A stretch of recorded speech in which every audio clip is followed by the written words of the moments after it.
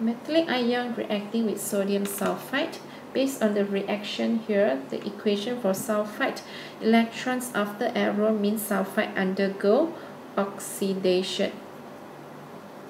So therefore, the metal ions will be undergo reduction. So for M3 plus to undergo reduction, it's impossible to have answer C, which is plus 4, and also answer D, which is plus 5. So based on the calculation here,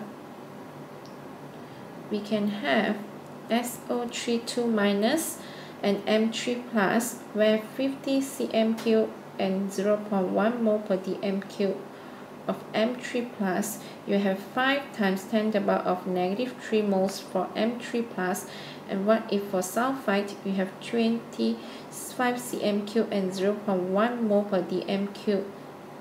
So after the calculation, you will have actually 2.5 times 10 to the power of negative 3 moles of SO3 2 minus. So the ratio you can see actually 2 moles of M3 plus will react with 1 mole of SO3 2 minus. So for 1 mole of SO3 2 minus, it will release 2 moles of electrons. So from here we can see actually 1 mole of SO3 2 minus will release 2 moles of electrons.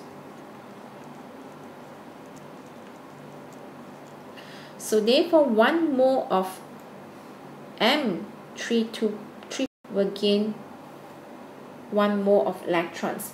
So again here, 2 moles of M3 plus reacting with 1 mole of SO3 2 minus. So 1 mole of SO3 2 minus will release 2 moles of electrons.